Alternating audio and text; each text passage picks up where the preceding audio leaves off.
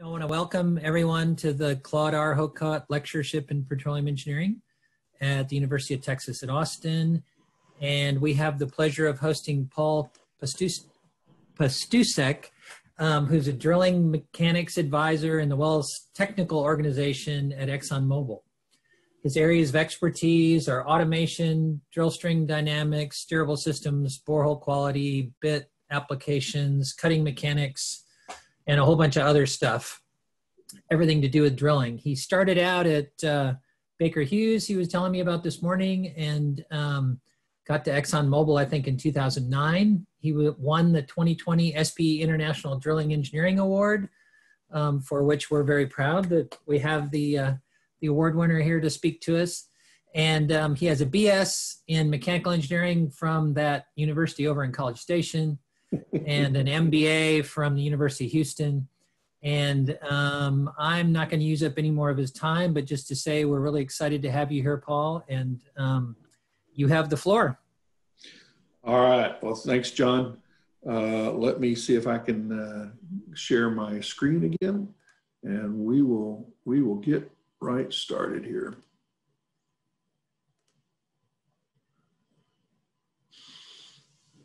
All right, I can do this. Let's go back to slideshow from beginning. Come on, there we go. All right. Well, appreciate the time for everyone. I have a number of topics that I go through and talk about. So one of the roles, I'm in a group called Drilling Technical within ExxonMobil, and we provide the deep technical support for drilling operations around the world. So my world is everything on the planet Earth. I've actually done a little bit of stuff with NASA for drilling for water on the moon and on Mars as well. It turned out that we didn't do any really big serious work, but at least to get a little bit of a advisory role even for that. So anyway, all right. Well, let's. I got a lot of topics that I can choose from, and the one that I wanted to start with today was to talk about rig control systems, and in particular the auto driller. I'm going to spend more time talking about auto drillers because they are not necessarily well understood, and even by the guys that are really good controls experts that work for the guys like NOV and Worth and Bentech that write these systems. They are actually, they're probably 100 times better than I am on control systems, but they don't necessarily know the drilling process. So it turns out I can teach them a little bit about drilling, and they can teach me a little bit about control systems. And between the two of us, we can make some real progress. So I was talking to John earlier today about playing in the other guy's sandbox. You know, if you cross boundaries, if you cross the technical boundaries, you'll find all kinds of opportunities. And I think that's true in almost everything we do. And drilling, you tend to be a drilling person or a production person or a completions person. And if you find out you may get to know one area really well, but if you'll get to find out what is in the other person's toolkit and what they do, you can usually be much more beneficial to yourself and your company. So, all right, well, let's just go through and talk about what we're going to talk about. And I am cramming an hour-and-a-half lecture into this hour, and I've hidden several slides because I just can't keep from talking about them. If I show them, I'll talk about them. That's just the way it is. I apologize for that. But that said, we're going to talk about just the physics of stick slip. And I said, oh, wait a minute, I was going to talk about auto drillers, but turns out that auto drillers affect the stick slip. So we'll figure out why, which is really about rig control systems. Why do we even care? I'll show you a little bit about the theory of an auto driller, the way it works. And in practice, what do we really do with auto drillers? There's varying degrees of sophistication. Some of them you won't like at all. I certainly hope not in this level of expertise you won't like what I'm going to show you, but it's out there right now. I want to talk about how the drilling system responds. You know, when you're controlling something, you always have a plant, some kind of you're trying to control a variable that is out in the wild in the environment. And so in this case, we're going to talk about the drilling system, the drill bit, and the rocks that we drill. I want to talk about detecting dysfunction. How do I know if it's my auto driller that's messing up or something else? And then I've got a really simple Excel spreadsheet model of a drilling process with a little PI control loop in it. And I wrote that several years ago just to make sure that I understood what was going on a couple of rigs that we had run very specifically. And it fairly faithfully executed what we saw. So I think it's pretty right, if you will. We talk about auto tuning. You know, when you pick up the phone, it just works. You don't have to know a lot about how phones work and cellular handoffs and all that stuff. Wouldn't it be nice if we started an auto driller and just we picked it up and it always worked and it never had any tuning issues or anything like that? And that would be great. So we'll talk a little bit about that. We're talking about multiple loops in control. And this starts to get a little more sophisticated in terms of the actual control systems. And then I'm going to I only have 2 slides about heave compensation. I just cut the rest of it out. We'll talk about how heave compensation systems affect us in terms of stick slip, and then active torsional damping systems. You may have heard soft speed, soft torque, Revit, flex torque. Actually, there's a Dover name. Z-torque is the latest one from Shell as well. So, and then a few takeaways and conclusions. So, all right. Oh, by the way, I'm going to not share my screen here, and I'm sorry to share my screen. I will, but I'm going to, if I can do it right, I'm going to quit sharing my video just so you can save some bandwidth. So there we go. All right. So you know what I look like now anyway. So, and I'll open that back up in a minute. So let's look at stick slip. You know, stick slip is often defined as a self-excited limit cycle. So you start with, just like you learned in like 7th or 9th grade somewhere in science class. You remember you had static friction and then you had dynamic friction, and the dynamic friction, once you start sliding, the friction factor is less than it was when it was static. And this guy Strybeck, back around the turn of the century, came up and he said, hey, I can describe that as some kind of a curve here where friction changes with velocity, or in our case, torque changes with RPM. And this drop in friction or drop in torque as I start to speed up is what drives us into stick slip.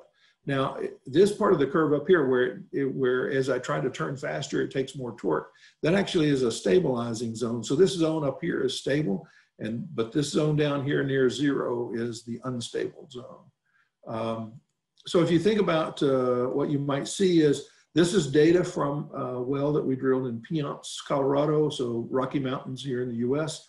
I'm just going to show you that this purple or magenta color is one cycle of that stick slip limit cycle. Let's start at 0.0 right here. I have wound up approximately 25,000 foot-pounds of torque. Oh, this is torque versus RPM, okay? So this is bit RPM and this is surface torque. And so if you look here, I've wound up about 25,000 foot-pounds of torque, and I'm setting at essentially 0 RPM. At the bit. At 1 second later, here I am, I'm turning 100 RPM, and it's about the same torque. By the way, this surface RPM, I'm turning 120 RPM, and this is an AC top drive, so it doesn't matter whether I've got 7,000 foot-pounds or 25,000 foot-pounds. It's going to turn 120 RPM or 119, 120. It's really stiff, okay? So here I am, sorry. I'm 25,000 foot-pounds. I start to turn. I still have 25,000, maybe a little bit more because I'm turning the top drive as well. 1 second later than that, and we're here at this point too, I'm going 600 RPM. So I have unwound all that stored energy. I wound it up like a rubber band. I've unwound all that energy. And then at 0.3 here, another second later, I'm back down to about 250. I'm still going faster than my surface, so I'm unwinding more torque, but it is slowing down. And then it finally, actually, in this case, I actually went to a negative 100 RPM, now only for a fraction of a second here. So it's not like I unwound several revolutions, but I go over here for a fraction of a second and then go to 0 and a fraction of a second. And this 4, 5, 6 seconds, so it's about a 6 or 7 second cycle here going around this loop. The blue lines are multiple cycles. That's just multiple stick and slip events, okay? And it's basically oscillating between this high stored torque and this lower dynamic torque as I go through. All right, so I can model that. Actually, it's not that hard. I can create a Strybeck curve, and I can put a spring and a mass there, and I can get this kind of behavior pretty easily. And I can match, if I know what the stiffness of the pipe is and the mass of the pipe and the BHA, I can get a pretty good feel for those things. The problem is that it's more complicated than that. So let's break that curve down to a little bit more. Okay, first off, just like a fan viscometer, as I rotate the pipe inside of the borehole, the faster I rotate it, the more torque that it takes. That's just the shearing of the fluid. Remember, that's a positive thing. That's a positive slope. We like that. That's going to help us in suppressing stick slip. Is it enough to count? You know, could I change the density or the shear of the fluid or something enough? The answer is no, but it is at least in the right direction. I can't make an enhanced fluid, at least that I know of, that I could pump around the drill bit and the BHA, because if I increase the shear strength of this material a lot, then of course that's ECD, and I don't want that. So, but here's my fluid. It's increasing the torque as I speed up. Now, the drill pipe and the BHA, they are a friction. This is the Strybeck curve part of this thing. So again, I'm static friction, just rubbing against the borehole wall. With the drill pipe and the BHA, it's higher than the dynamic friction. Okay, you can see I'm gonna add these components together. Now it turns out there's a third effect. What about the drill bit? Oh, and by the way, I can have stick slip off bottom. I don't even have to have the bit engaged in the drill string, and that tells me that this Strybeck curve for the drill pipe friction is what's driving me. Okay, so it doesn't have to be just at the bit for that to happen. Okay, all right, but I do have a bit effect, and recognize that the torque on the drill bit is proportional to the penetration per revolution. Okay, just like ROP if you want. Now it depends a little bit on rock strength as well, but for a given rock strength, if I double the ROP, I'm going to double the torque that it takes for the drill bit to cut. Now, it turns out the ROP, of course, or penetration per revolution, is a function of weight on bit. So my drill bit curve, if I had a constant weight on bit at all these different RPM, then I would have a flat line here, and it wouldn't really have a big deal. But what if I went from 0 to 600 RPM in about 1 second, or I went from 100 to 600 RPM in 1 second? During that 1 second, I really spun up really fast, and my depth of cut, my penetration per revolution, went down because I spun up all that stored energy, and I don't even have time to, if you will, fall into the well before I go. So in that event, in a situation like that, the drill bit slope is negative, and that's driving me to additional problems. Okay, so this slope of this curve right here is dependent on the constant of weight on bit, how much the weight on bit varies or not. This is a function of the friction of the drill pipe against the borehole wall, and this is a function of the drill pipe in the fluid itself. Now I add all three of these together, and I come right back to that first curve that we did. That's that more complex Strybeck curve. But the cool thing is I can break it into these three components, and I get to play with these independently. You might imagine if I reduce the friction on the drill pipe, let's say I use lubricants or roller reamers or low friction stabilizers and all that stuff. If I take that curve, even if it has the same shape, if I bring it way down here, man, it's going to have a lot less effect, and the fluid's going to have a bigger effect, right? So I have methods to play with this. I don't, as far as I know, I haven't figured out a good way to play with the fluid properties that give me what I want without giving ECD, but we'll worry about that one. This one I can play with, and then the drill bit design up here, I can mess with this as well to get it to be less sensitive to weight on bit variation, so it'd be a flatter slope, okay? So the key thing that I want you to take away from this one is stick slip. Yes, it can be a self-driven event, kind of a stick slip limit cycle, but it can also be driven by weight on bit variation. So it doesn't have to be just self-excited. Ooh, well, things get more complicated, right? All right. So why do I care about control systems? Well, it turns out I'm going to argue that stick slip is bad. I think most people agree with that. It's bad for drill bits, for BHAs, top drives. If I'm running azimuthal tools in the ground and my RPM on my tool is 0 and then 600 and 0 and 600, my MWD guys can't really tell me what my orientation is when it was looking at the window of data, right? So it gets all smeared together. We've actually had to drill whole sections and then come back and just rotate through those whole sections. I would call it reaming, but we're really not intending to ream so much as just rotate off bottom without stick slip, trying to be able to get the logging of the section on these real long wells. Well, weight on bit variation adds to torque variation at the drill bit. Torque variation can excite stick slip. It's just like strumming the string on a guitar. It doesn't make any noise if you just let it sit there, but as soon as you excite it, it starts making noise. And stick slip's the same way. So if I've got weight on bit variation, I can have torque variation. And stick slip can excite all these other modes of vibration. So I've got coupling between stick slip and axial and torsional and all the and lateral and all that. So, and I say vibration is bad, right? So stick slip's bad, vibration is bad, and stick slip can excite all these other modes of vibration. All right. So let's look at what are we talking about in terms of weight on bit variation. It can come from the auto driller. It can come from axial stiction. I'm trying to slide in the hole, and as I'm sliding and letting off weight, it builds up until it releases, and then it releases, and I get this big, surge event, if you will. I'll call it axial stiction. Not a well-defined term actually in the industry probably at this point, but that's my term for it at least. And then heave, of course. If I'm on an offshore rig and the rig's going up and down, I have weight on bit variation. Even if I do the very best I can, I've got some significant weight on bit variation. So let's say I put 8,000 pounds weight.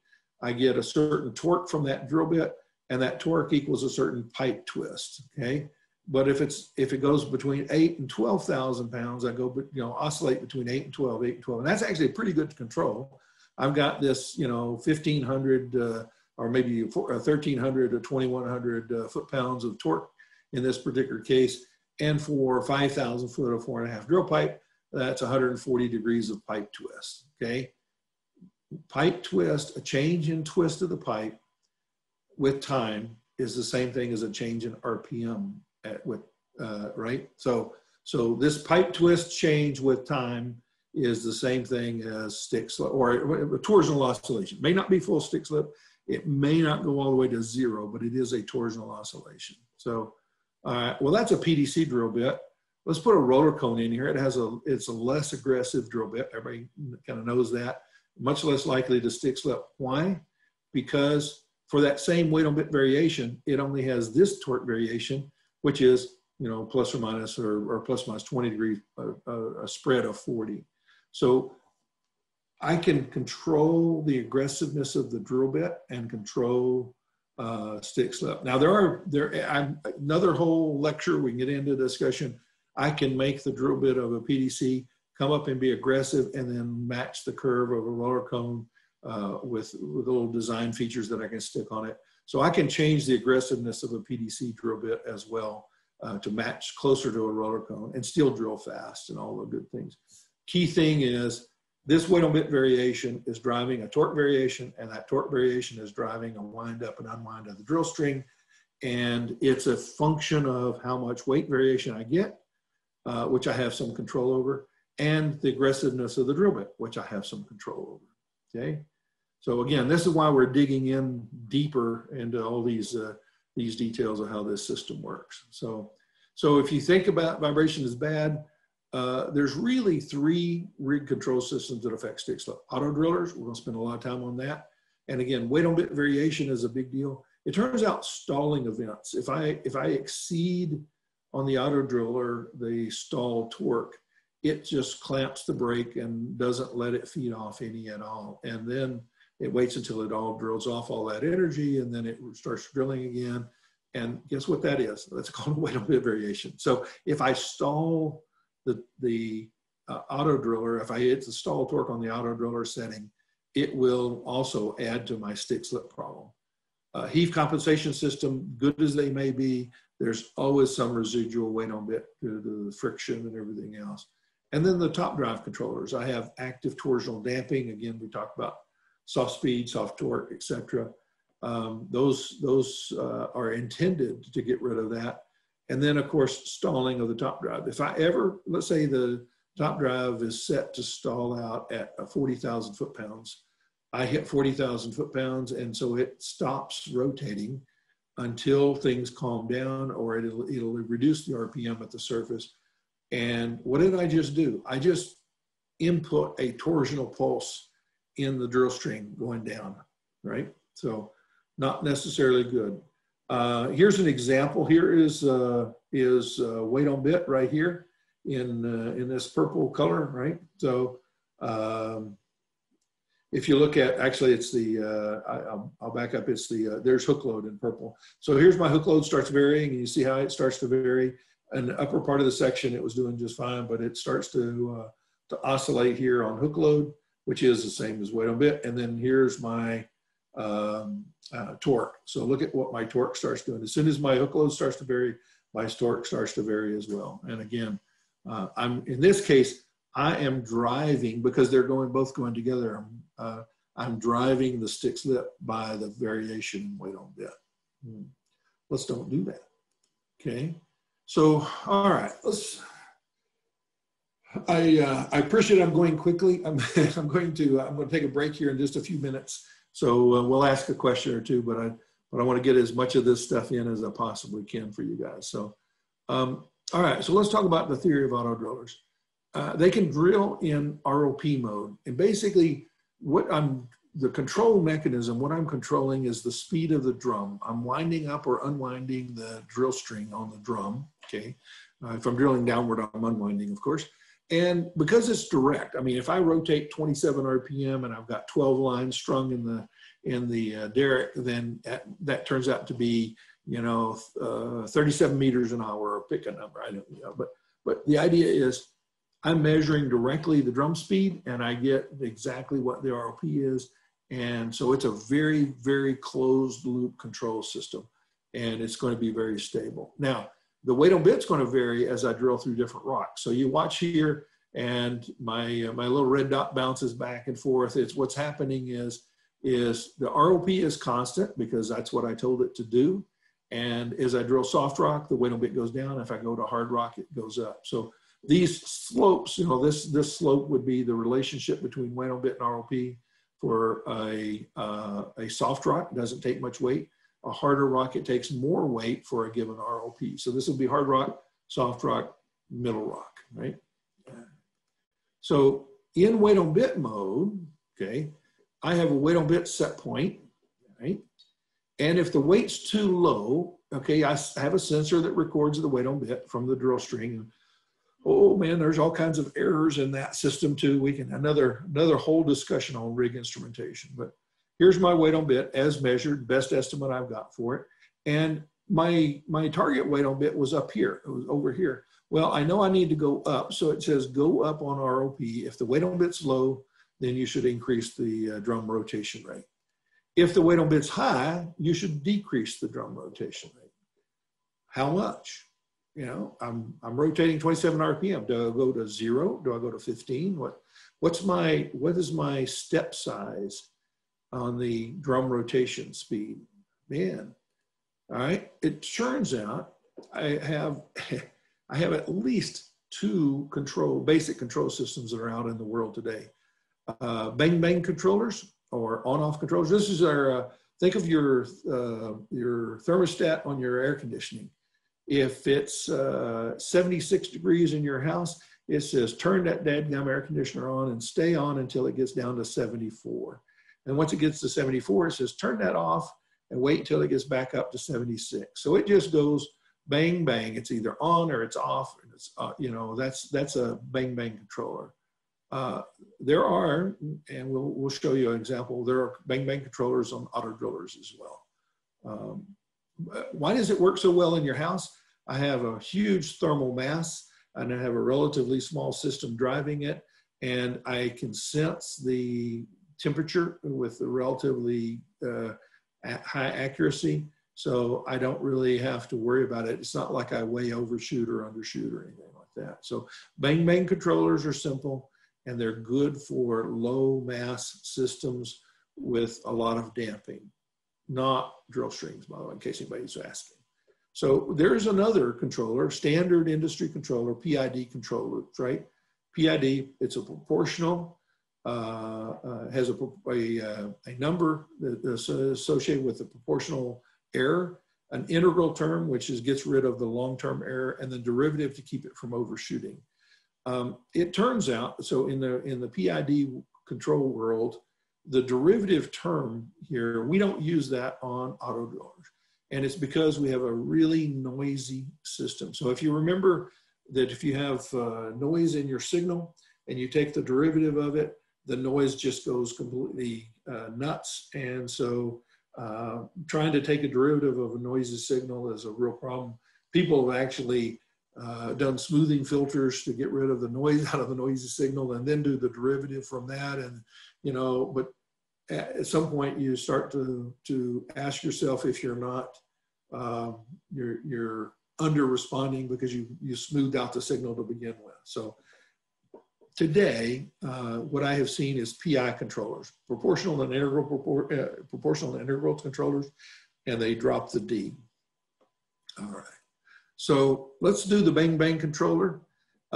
Here is my y-axis is ROP and weight on bit. So ROP is in blue. It's either 0 or it's, I'll pick a number, 300 foot an hour.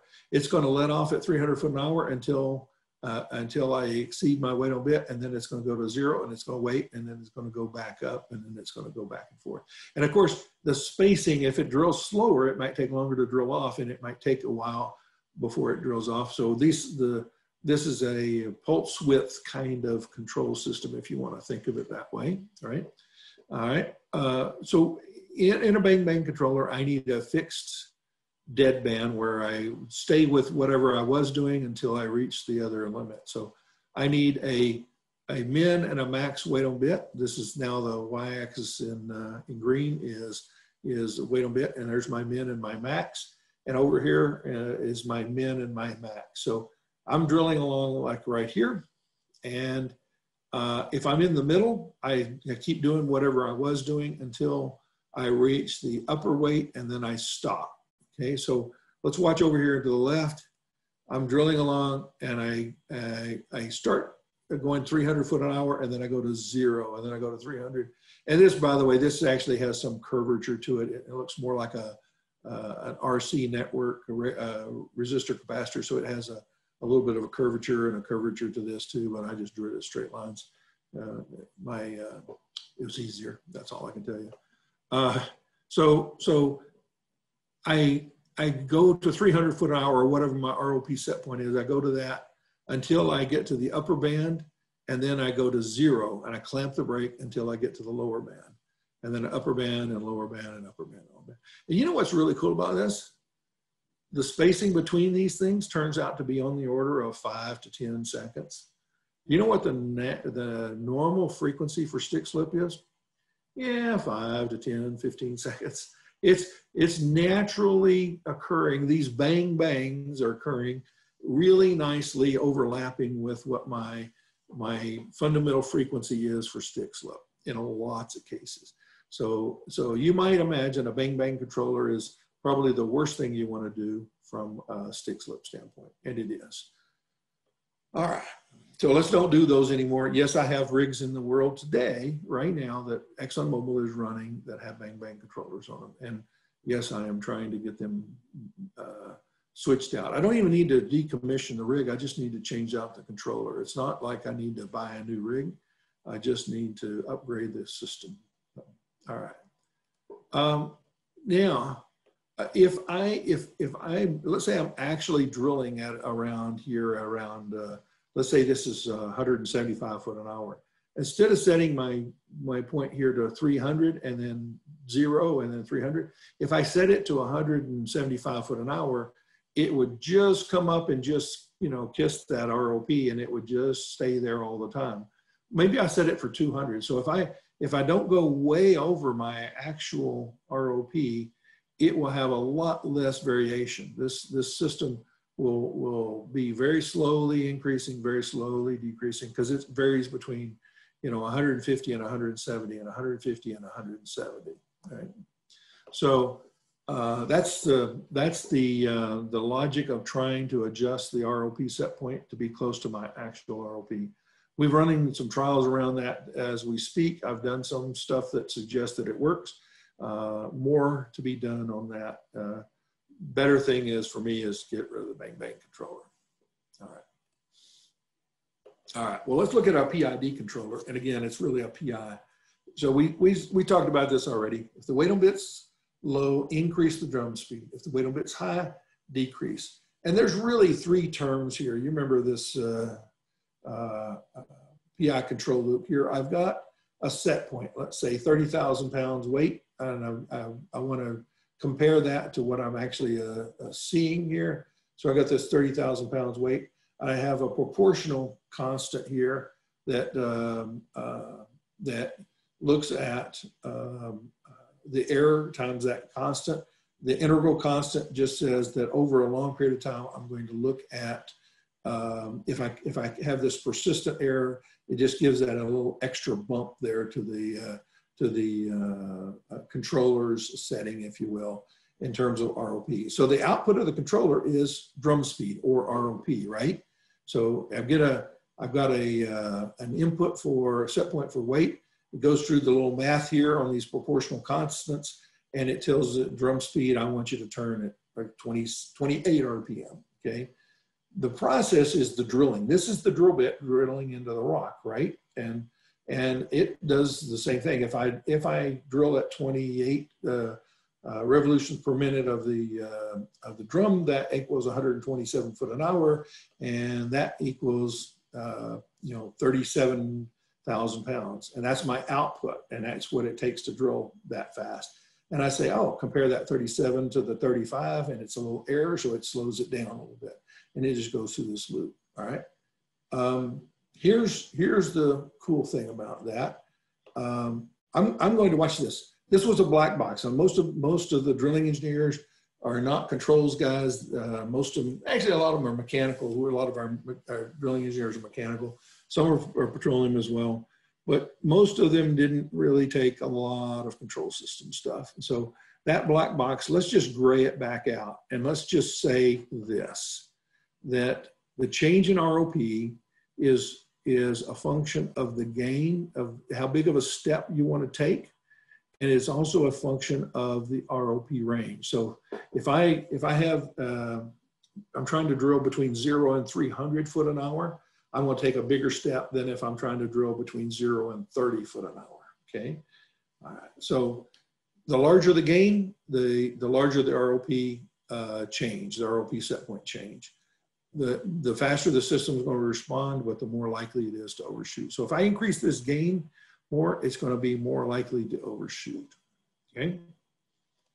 All right, so here's this little simulator I wrote. It's here's time 0, and it's slowly traveling across. I'll fire this thing up in a few minutes, but this is a 5-minute window. It happens to match the window that I see when I look at one of the Omron control systems. Omron's currently owned by Schlumberger these days. Back in the day, it wasn't. It was independent. But what you see here is I was drilling along, and I changed the weight on bit set point from 30,000 to 60,000 pounds, and it takes a long time. This is 1 minute, 2 minutes, so it takes just right at 2 minutes for the ROP. It's slowly increasing ROP, higher and higher until it finally reaches my weight on bit. So it took 2 minutes. That's a long time for me to increase the ROP to meet that requirement, right? Particularly would be really bad if it was on the other side. It needed to slow down, and 2 minutes of drilling at real high weight on bit, that would be really bad, right? So this is kind of a too long. It's this one is much better, but you can see I'm unstable here. I responded, man, I responded in a matter of about 5 seconds.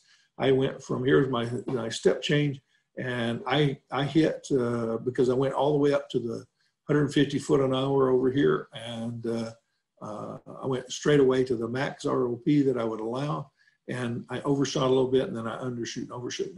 And this one is right at the edge of stability. It's not going wild. It hasn't diverged with time. It has converged, but man, we're really, really close here on the edge of stability, right? Well, I'm kind of like Goldilocks. I don't want it too slow, and I don't want it too fast. I want it just right. Everybody remember Stigler, Nichols Stigler, is that right? It's a Nichols guys talk about this. They say, look, critical damping would be, actually critical damping would be one overshoot and then back down, and then this is just a little bit overcritical where you basically have no overshoot. I can allow either no overshoot at all, or I can allow one cycle overshoot, which is the fastest possible settling time. But this is not bad. This is, this is 10 seconds. Well, that's 2 seconds. There's 10, 15 seconds, something like that. Maybe 15 or 20 seconds here.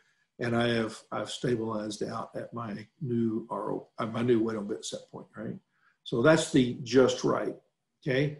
Well, what did I change to do that? It was that proportional gain factor right here, right? That P factor. And I'm not going to get into the integral term today. I mean, we can talk about how that needs to be tuned according to the system response, which includes how long the pipe is and how deep the well is and other things. And of course the system. Let's say I'm sampling data every 100th of a second. So every 100th of a second, it says, hey, you got an error. And it says, oh, well, 100 seconds later, you got another error. Well, it just says, change the ROP, change the ROP, change the ROP. If I do that 100 times a second, obviously my physical mass doesn't move that fast.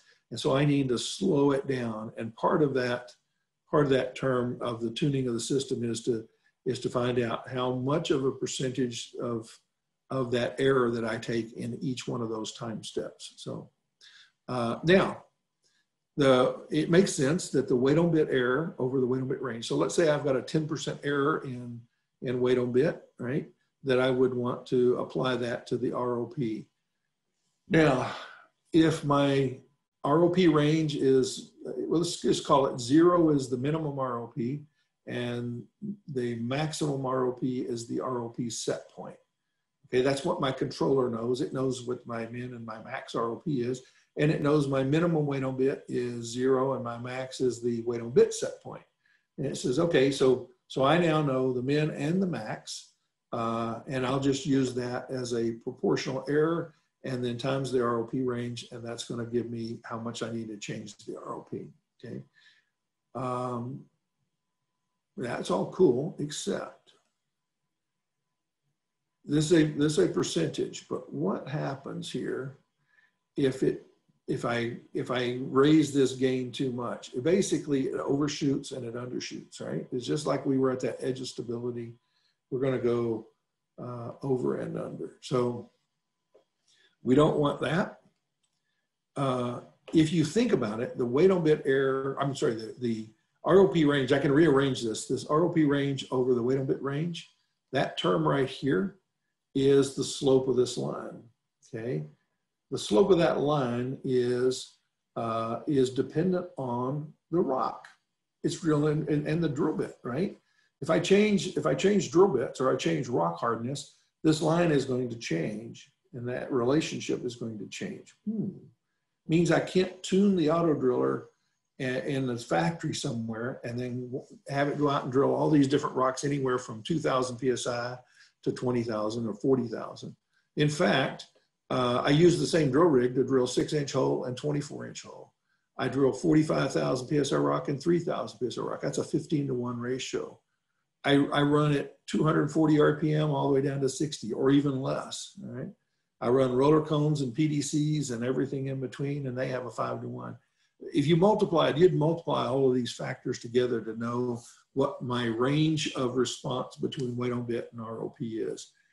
It's actually more than 1,000-to-1 if you looked at all of those, but I'm just going to say for practical purposes, even within one well, it can be 200-to-1, okay?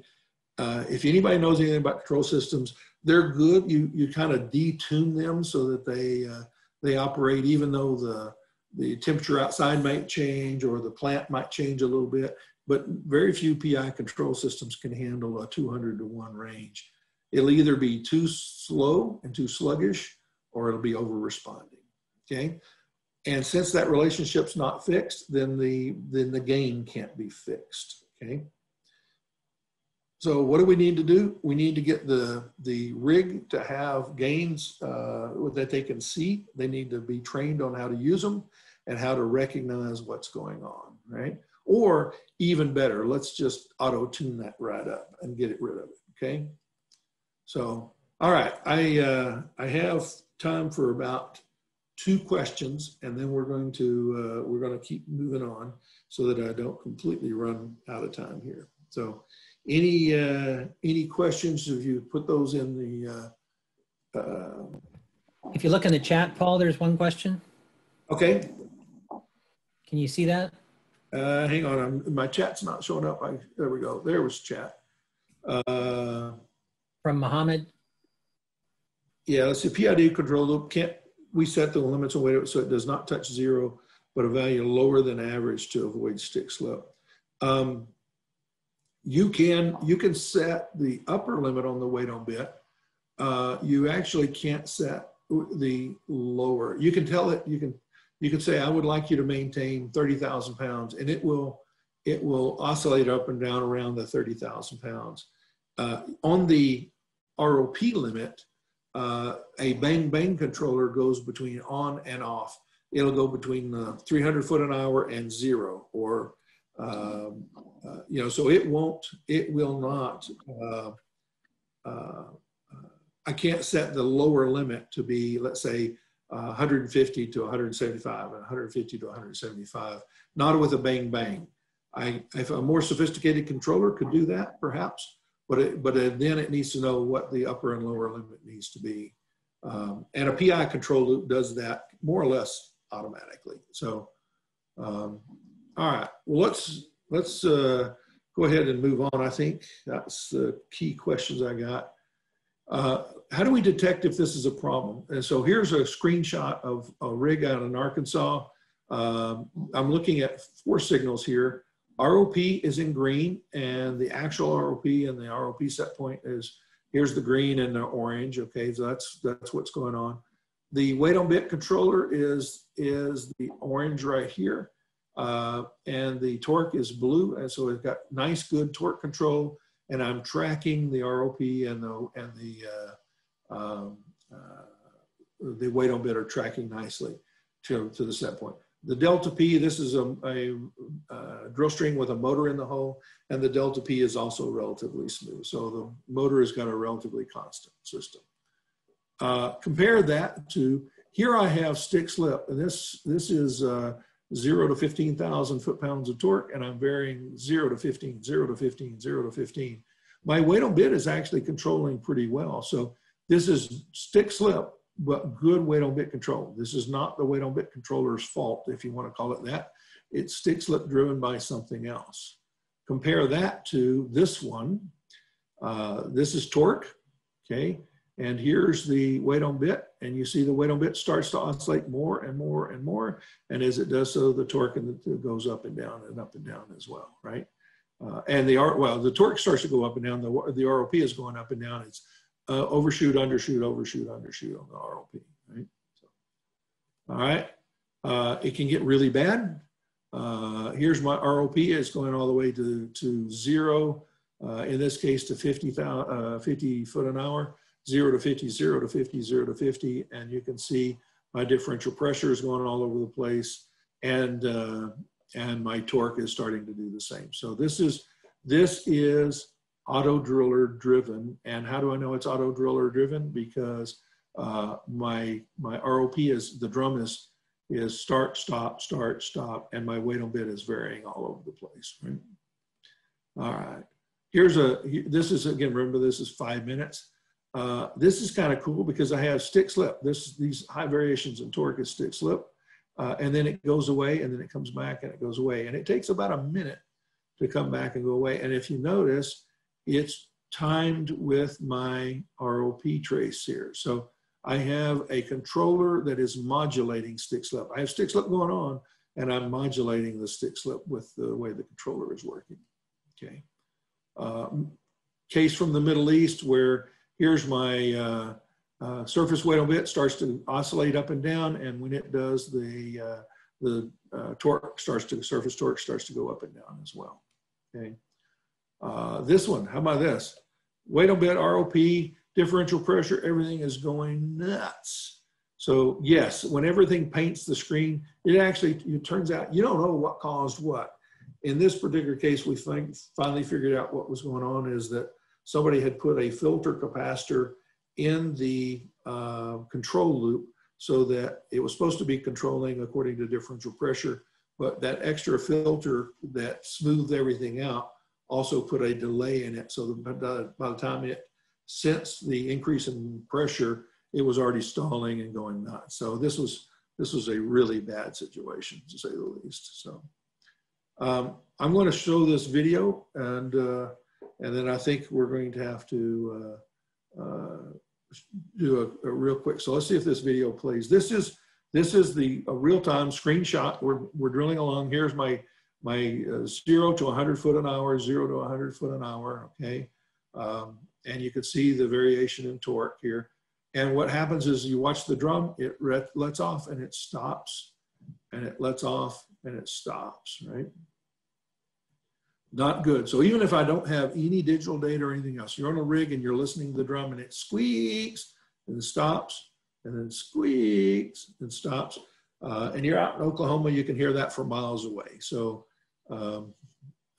if you hear that, you know that they're having stick slip problem. If I lower the gain, what happens is I get this nice smooth feed rate. It's the average ROP is the same. So here's low gain, here's high gain, here's low gain. Notice that when I changed the gain during this high gain here, it took literally a matter of seconds for it to respond. So the cool thing is if I'm on a rig and I want to adjust these, what they call response tuning, if I want to adjust the gains, my result will show up in a matter of seconds. I don't have to wait days. I don't have to wait hours or anything else. It should show up. If it is driven by the control system, it should show up very quickly. Okay. All right. So I wrote a little spreadsheet to simulate this. We're going to go ahead and run this this video as well. Come on. Oops. I don't know what happened to me there, but it kicked me out. So let's see if we can get back on going on here.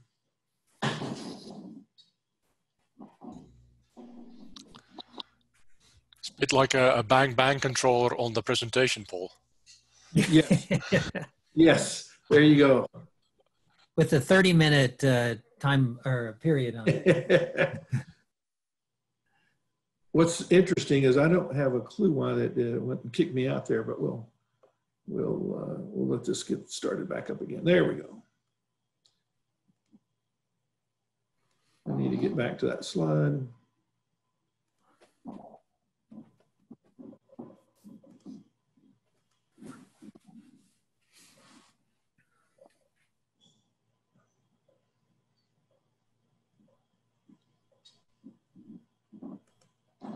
All right, from current slide, there we go. Okay.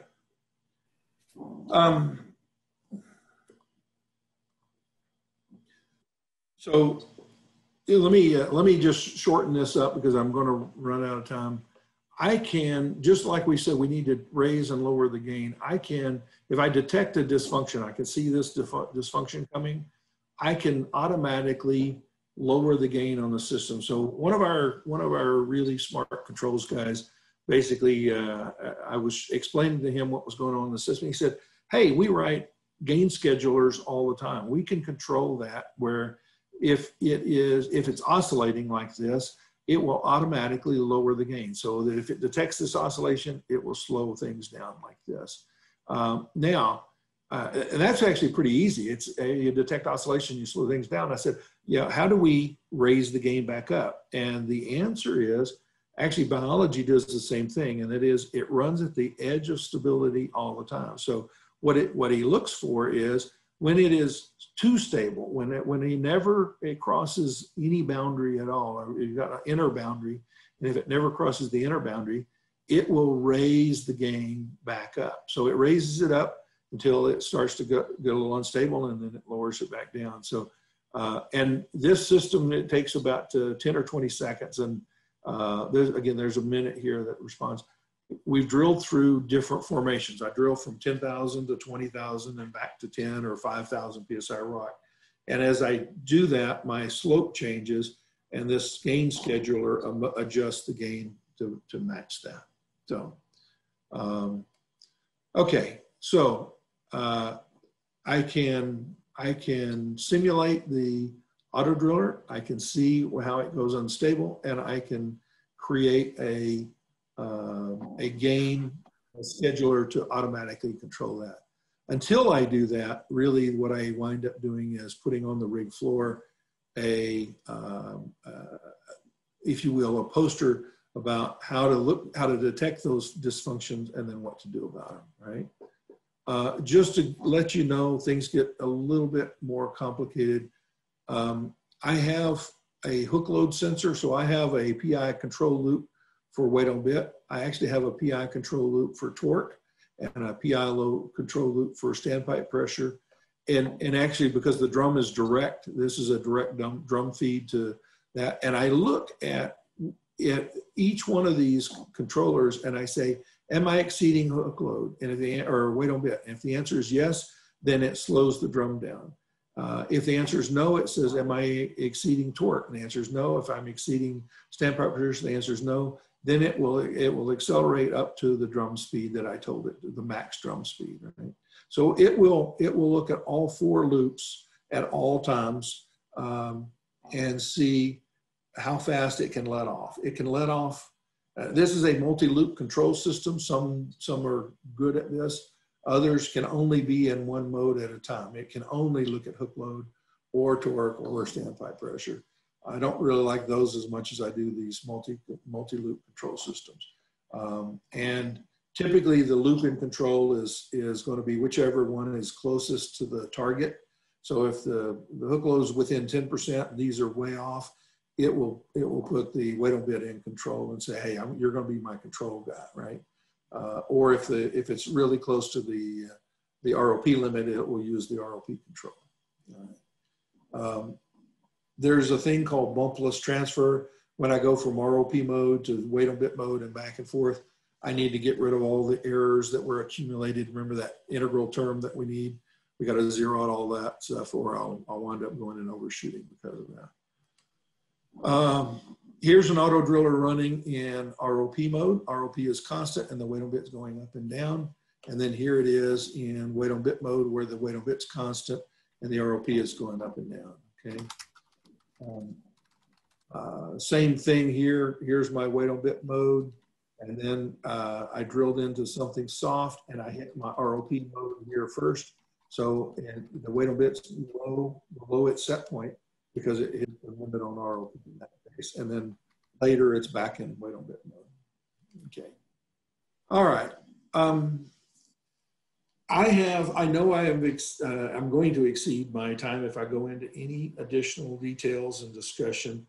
So let me stop here and then ask some questions. And actually, John typed in me a little chat note that says the exact same thing. He said, "Ben, you better summarize here." So yeah, it's a good time to talk. So let's go ahead and stop here, and I will answer questions about the system that we've discussed so far. The key thing a broad question from Eric there. So.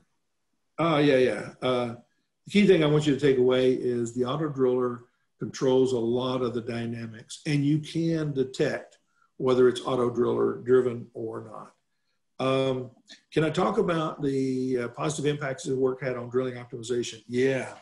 So it turns out that, again, all stick slip is not the same. If you just take a generic, I have stick slip and I want to use a torsional damping system, it doesn't always work. A torsional damping system like soft speed, soft torque, it cannot overpower the weight on bit system. If the weight on bit's varying because of the auto driller, you need to address the auto driller. So it's really a factor of understanding what really is the root cause of your dysfunction.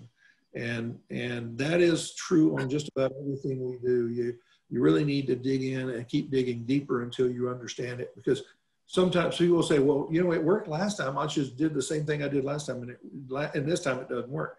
Last time it might have been stick slip driven by the drill pipe, or in fact, I told you, it could be driven by the drill bit, it could be driven by friction, it could be driven by the auto driller. I used lubricants last time and it worked. I used lubricants this time and it didn't work. Well, it wasn't driven by friction on the drill pipe this time, and it was last time, right? If I have stick slip off bottom, changing the bit design isn't going to fix things, guys. You know, so you need to know which one of those is your driver. And in fact, if you look really closely, the data is telling you that. It's there. It's built into that data of whether it's driven by the bit or the drill pipe or friction or whatever. So anyway, I have a few minutes if anybody wants to hang out, but we're over our time limit, and I appreciate your time. Hopefully that's answered a few questions. I will tell you that, again, the guys that write control systems for our rig vendors, they know control system. I have no doubt at all. They know PID control loops and gain scheduling and everything else. In many cases, they do not know about the drilling process itself. So if you can get and play in both areas, if you can understand both, I think you win. I think you bring a lot of value to anybody that you go to work for. If you're working in your research project, get to understand both parts of the system, you know, from top to bottom, if you will. So any other comments, John? Or well, I would just say thank you, Paul, for a great talk. Appreciate it. I'll give you a high five there. But I think we have time for questions. So if you have time, and if people want to hang out, people can either unmute themselves and ask a question or type something to chat. I'll wait a second. I have a question, but let me see if anybody else. Hey, Paul. Yes, Isabel, how are you doing? All right. Hey, so when you guys contract your rigs, do you tend to say you want a PID controller, or are you guys still getting bang controllers with your rigs, or how does that work? Yeah, so I have some rigs that are under contract in the Middle East. We signed the contract years ago, and I have seriously asked to get those control systems upgraded. Even in the best of times, that particular procurement process, and ExxonMobil is not, we're not the principal operator. We're seconded off. Our people are actually working for the national oil companies there in the Middle East. And So our ability to influence things is less direct than it would be if it were direct. So unfortunately, yes, I still have some bang bang controllers in the Middle East right now. And no, am I happy about it? Absolutely not. And we can show the effect on performance, and we can show them how bad things are. And it's bad for the drill rig too. Good gracious, man, your drill rig is getting these 0 to 50,000 foot-pound torque spikes. You know it's not good for the drill rig as well as all the other equipment. So you would think they would be interested in upgrading, but it's money. It's, you know, that's real money I have to spend versus kind of funny money that it's just extra maintenance that I don't know if I have to spend it or not. Maybe the next guy gets to spend that. It's not me. So anyway. So Paul, Yep. so I was going to ask, you know, this whole, you know, the details of this are pretty new to me, but is drilling in the horizontal section fundamentally more stable because of drag than drilling vertical, or? Well, I mean, yeah. as far as having these oscillations, or? So there's some good parts and bad parts. Turns out, so the friction generally is not your friend. And when I go out horizontal, so I drill out horizontal, what happens? I actually have axial friction. So my drill pipe, particularly I'm in slide, if I'm trying to slide, my drill pipe compresses, and then it releases and I jerk forward. And then it compresses and releases. So that axial stiction is really deadly for this event. So trying to slide in a high angle hole is really tough.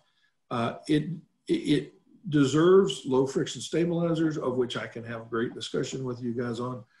It deserves really smooth taper angles on the ends of my stabilizers, no ridges, no anything like that. Super smooth bore holes that we use long gauge bits to make our bore holes more smooth. So there's a lot of things I can do that are not just drill rig related, but there's a lot of things that I can do to make that system behave better. But high angle holes typically they're worse because of the axial stiction. They're also worse because I've got longer drill pipe, therefore a longer period more likely to have stick slip kind of things. So usually that's not my friend. So. Okay, thank you. Any other questions from those of you who are left in the audience? I have more questions, but I will save them for later when I talk to Paul. Go ahead and ask them. I bet you somebody else is going to ask that question. They're just embarrassed, and you know they don't. they don't want to ask friends. Yeah. So if we go back to like the very, very, very beginning, and this idea of, you know, how you're saying that if you're slipping, your RPM is going to be high, your DOC is going to be less, and you've got that variation weight on bit. It was one of the first slides you had with the graphs on it. Sorry, everyone, for asking all the questions. No problem. It's probably this slide, right? Yeah. So it was this one here. And then I think we might have spoken about this at some time before, but that idea, and it's one that you hear a lot of, when you're sticking and then you're slipping, and that idea of the drill string winding and unwinding. And I think I've spoken to you about this before, but a lot of people think, you know, when you're sticking, you're really digging in, and then when you're slipping, you're sort of coming back a bit in terms of weight on bit. And I guess I was just after like an explanation of that, or whether that's not really a thing at all. So are you talking about shortening of the drill string, sort of like exactly? Yep. So I've been down a argument on whether the drill string actually gets shorter or not when I apply torque. And I've finally come down over many arguments with some really smart people that I now really trust, that the drill string does not get shorter when I twist it, because the torque that I'm applying is perpendicular to the direction of motion. Okay. Yeah. I mean, to the axial direction. And if somebody says, but if I were to draw a line on that drill pipe and then I twist it, the line just got longer. Yes, it did. And I put energy into the drill string to make it longer. Okay, so the reason that the line got longer, what they're tending to think is, hey, since the line got longer, what has to happen, the drill pipe has to get shorter in the axial direction as I wind.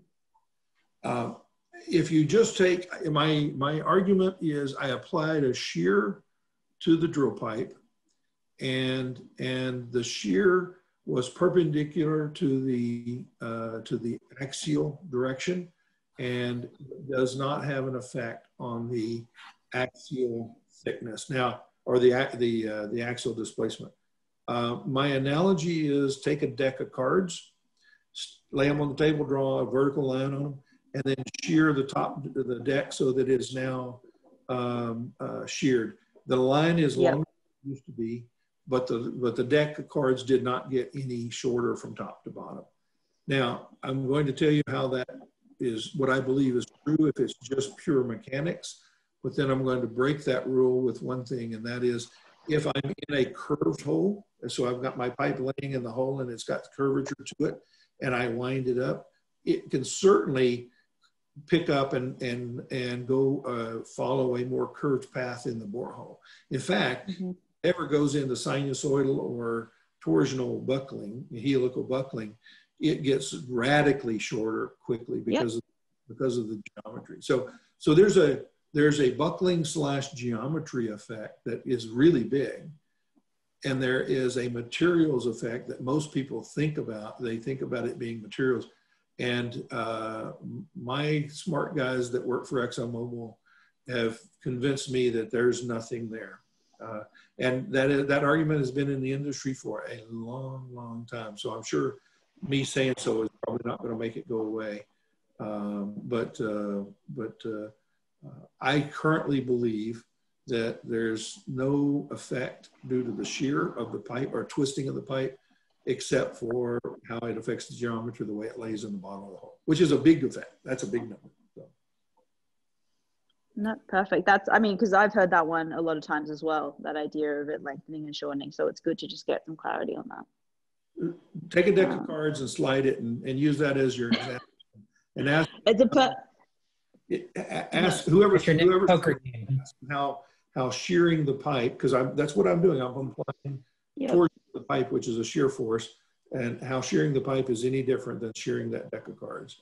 And my argument is, yep, that's the best analogy that I have for that. So Paul, I'm going to go ahead and excuse myself. I have another Zoom to go to in a minute, and I want to thank you again, and everybody wants to thank you again for your time. Y'all are welcome to hang out on Zoom for a little bit. I think, well, Paul's a co-host, so I think after I leave, the session should persist. But thank you again, and we really appreciate it. Hope to see you in person soon. You bet. You're most welcome, and I enjoyed this. So hopefully I picked a topic that people are interested in, and it's useful. It was great, and thanks to Eric for suggesting you as a speaker. So. You bet, man. All right. Bye.